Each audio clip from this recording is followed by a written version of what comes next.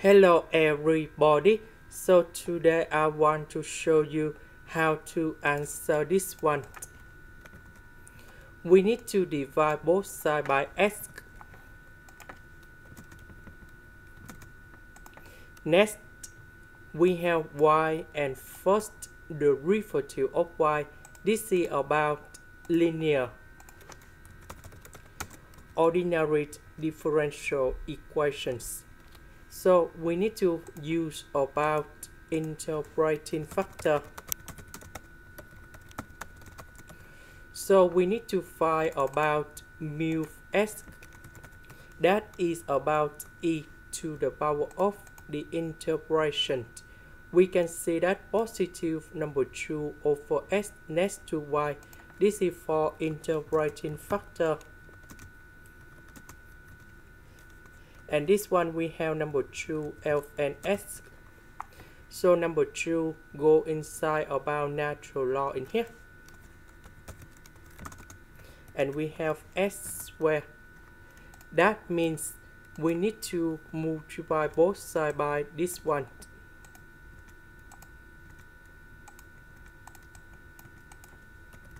So we simplify, we have 2s, 3s. Later that, we put the integration for the both sides.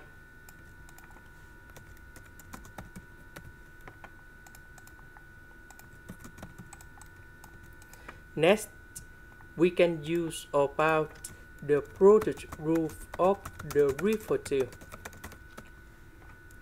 So we have first the derivative of y equals to first the derivative of 8 multiplied by b plus first the derivative of b multiplied by 8. So we have first the derivative of 8 multiplied by b. This one we have first the derivative of b multiplied by 8. So the integration of this one we have like this. So the integration of that one we have s squared y.